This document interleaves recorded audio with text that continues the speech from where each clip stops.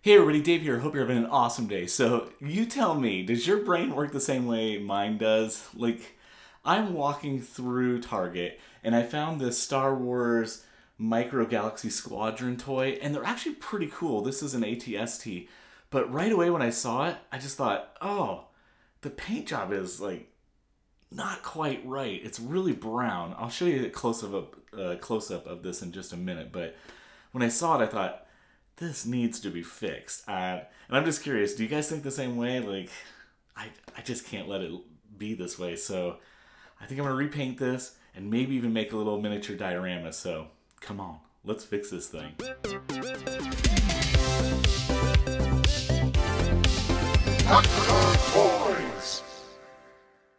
All right, let's open this bad boy up. And yeah, the paint job is just awful on this thing, but these Squadron toys are pretty nice. I like them.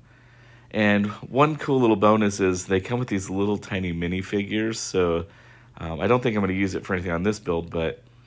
And another nice thing is this thing came totally apart, so this is going to make it really easy to paint, and it's got some really nice little flexible joints. That's where the little pilot goes there.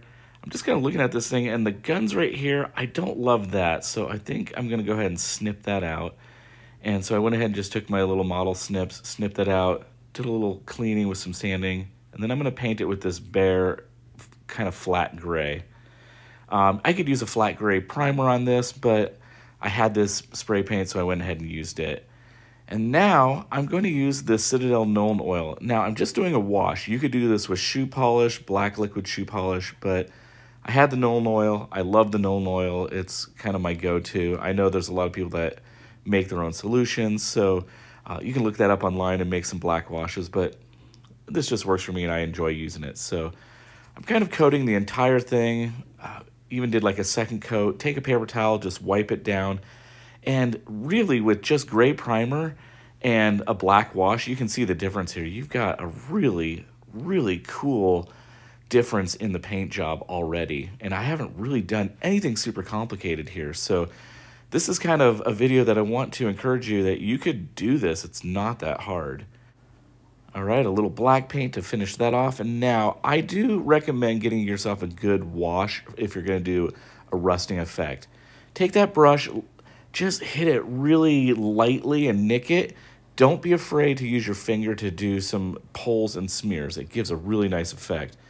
And I'm just kind of laying this wash in some of the cracks. And again, dab that finger, pull, wipe, swipe, dab, do whatever you need to do. You can see it really adds a nice effect. Now, don't be afraid to do this. I know it looks kind of intimidating, but it's actually not that hard. It's literally just being precise and a little bit mindful of where you're going to put the wash. So here on the leg, I'm just kind of laying in, and I'm thinking about, like, where would oil and grease collect? Where would things kind of rust? And then this is just a fun little thing that I'm doing. You don't have to go this detailed, but I'm taking a little tiny bit of black paint and almost doing a little stippling. And what it's giving is the effect of maybe some little nicks and some wear and tear on the machine itself. So I did that on the side, and then I did it on the front, and I'll kind of work around the ATST just to add a little bit more attention to detail. But if you're intimidated by this, you don't have to do that, but I got to paint those tips of those guns black. Now, this is kind of a fun little side note. This liquid chrome pen, I got this at a hobby store in Denver, and this is great for doing some just weathering on the edges. You could do this with silver paint or also a silver Sharpie marker. Now what I'm doing is adding just a little bit of battle damage, and I'm actually just laying down a little bit of black paint. I'm being very careful, very precise. Take your time. You don't have to rush this. And then pull my finger, and it just smears. That sounded really weird. Pull my finger is not quite what I meant. But anyways, yeah, just adding some additional weathering and highlighting to the edges with this chrome pen on the legs. And it takes a little bit of time, but it's not super complicated. So I think anybody can do this. And there it is. With just a couple of simple washes, I have a really cool ATST, and I'm really, really digging this. Let's do like a quick little turnaround shot of this thing put together. When I was looking at this, I noticed the base where the legs go on. I wanted that to be a little bit darker, so I did add just one more additional wash to that. But let's go to the base. Now, you don't have to build a base if you're kind of just trying this, but I get these little wooden bases at Hobby Lobby, a little bit of Mod Podge, some dirt from my backyard, and this is really simple. What I'm doing is I'm just dumping the dirt from my backyard, and we'll get that all in there, and I'll just take the tip of a paintbrush and mix that around, and it gives you this really nice textured goop that you can put down. And I'm going to cover the entire base with this, and before it dries, I've got some really nice texture, but this is just an extra little tip that I do. I have this tile grout from a project that I had, and I'm just going to sprinkle that on there, and it adds just a little tiny bit more texture. And this is literally a rock from my backyard. And then I had some extra 2-part epoxy that I just took this rock, put some impressions into it, and made an extra rock just because I didn't want to go to waste. Putting a little bit of Mod Podge on the bottom of that rock, and that's almost going to work as a glue to hold that down. Now this is actually still a little bit wet, so while it's wet, I'm going to take the ATST and just make a little impression just so I have a smooth place for that to fit. And then I'm going to take the rock that I made out of 2-part epoxy, got some Mod Podge on there, we'll kind of just place that. And I want this to be a super simple diorama that you feel like you could pull off. So I'm not making this super complicated. Taking a little bit of extra Mod Podge, adding that to the feet just so it has a little bit of texture. Taking this brown acrylic paint, again, super cheap from the craft store, less than $1. And I'm going to paint the entire base brown first. Now, I want to show you up close the texture now that it's all dry, and man, it is just really great texture. So take some dirt from your backyard and make it look cool. Now that the whole thing is painted brown, I want to give it a little bit of depth. So what I'm using here is some brown liquid shoe polish with a little bit of black paint mixed in it. You could probably just do this with the black wash and maybe a little bit of brown acrylic paint, but for me, this is going to just darken up and make it look like a little mud.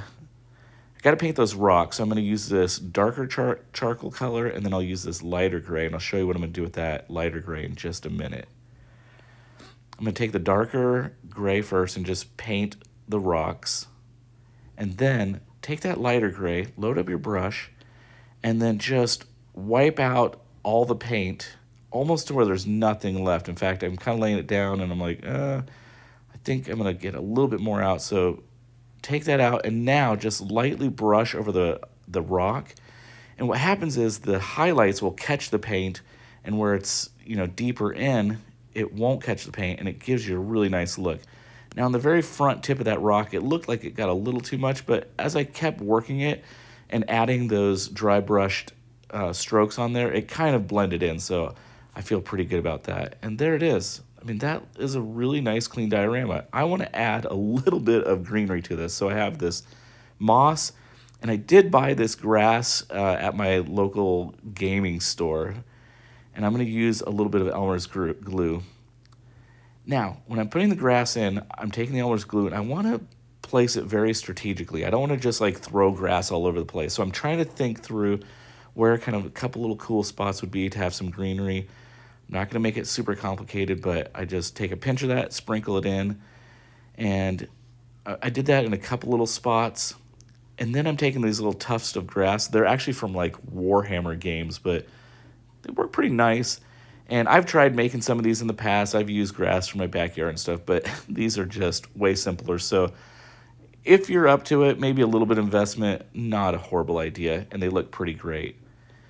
Now the finishing touches, this is what I normally do on all of my projects, is I'm just going to paint the base black.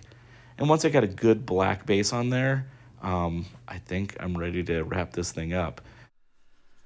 All right, that turned out really cool. I think the end result is super nice, and it was super simple. Now, I know I've told you this before, but I want you to know that you could do this. Like, the purpose of my channel is to encourage people to go out there and try it and to do it and to show them how I'm doing it.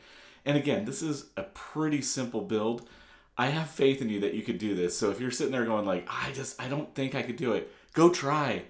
stop saying I don't think I can. Like, try it, do it. You got this. It's so awesome. And even like this base, this is so simple. And again, I think any of you could do this. So I don't know. I hope you get encouraged. I hope you get inspired, and I hope you go try something awesome. So hey, let's do some turnaround shots of this. And as always, it's a great day to be a toy nerd. Have a great one.